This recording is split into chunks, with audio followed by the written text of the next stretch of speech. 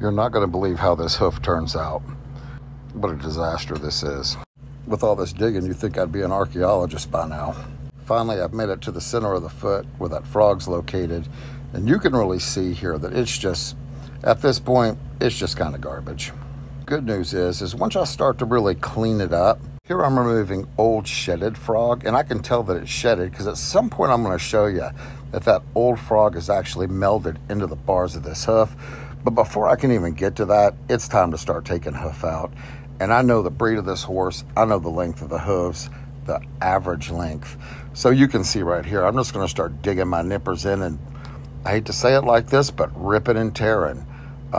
Really getting off as much material as I can, because you're seeing this foot, the other foot actually has an abscess in it.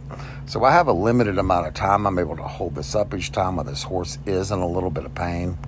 So you see I'm being really aggressive. And I'm going to show you something a little bit different. I'm only going to trim half this hoof starting in the center, because I'd like you to get a good view of how much material I'm taking off. Finally, I'm getting that piece that's broken off there. Man, I'm just ripping and tearing. There ain't no better way to say it than that. If my nippers can grab it, I'm taking it at this point. And I'm still trying to work on gaining the balance of this hoof. Now, you can see this horse has got tired at this point. Now I'm just going to continue working toward that center. Just taking as much as I can. Let me see. Now you see how I'm turning my nippers there? Things start to go a little bit south. He can't hold his foot up any longer. And he fights and struggles, and he takes it back. Every hoof specialist and horse owner is cringing for all kinds of reasons, but you darn well know a toe landing like that could have possibly broken my foot, and then we'd have two bad hoofs. So now that I'm there, I'm going to show you how much I've taken. Look at that. Can you see at the toe? Just that's about 1.5 inches probably. I'll say that's about 3 or 4 months of growing material. So I'm going to start back.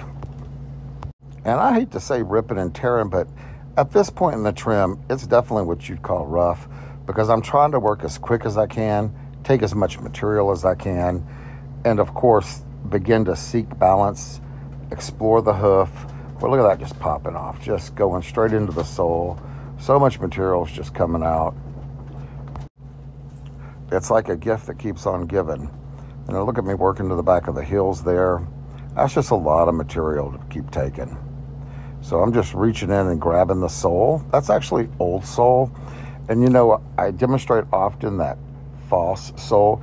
Yes, that could probably be part of this, but at this point, it really hasn't melded into one single piece in order to just pop out like I like. Oh, and interesting. Remember when I told you at the beginning of the video that there was a shedded frog melded to the bars? Can you see that there's the center frog and there's actually the separate frog pieces, like the outline that I'm just taking out, like the top came off and it's left like nearly like a capsule. So that frog's sort of encapsulated. And I have to get that old frog out. I have to get those old pieces of the frog out that's shedded. And we're going to return this hoof back to a place of functionality. And you remember as I talk, I use the words ripping and tearing to begin. Now we start getting into some of our finer work. We start approaching places where flesh and blood could be located. And at this point, I'm also using an extremely sharp knife that if you saw my arms and you know where it's slipped, I can just tell you that it's surgically sharp. And I'm just going to keep reaching and digging. And now I think I'm beginning to start working on the development of the Mustang roll, believe it or not. And yes, I know I'm still taking a ton of material here. But do you see that I'm cutting it more at an angle now with my nippers? And it should be noticed, people are going to be like, hey, how come it doesn't use a hoof pick first? Normally I do, but this horse's hoof really just required me to just jump in and start removing material and cutting as soon as possible. I know I have a limited amount of time, so I do have to listen to his body. He needed to put that foot back down. And now he's wondering who took his high heels away. And now look where we're at. Do you see how nice and clean that hoof is now? I'm going to start cutting around those edges. Start placing that Mustang roll on there.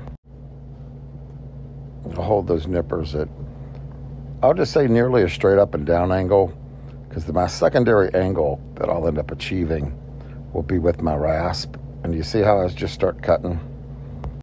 All my tools are surgical and razor sharp. I always run the smoother side of the rasp around that hoof first, and then I flip it and start using the coarse, rougher side of the rasp. And that really just lets me take more material. And my rough cuts are usually pretty precise.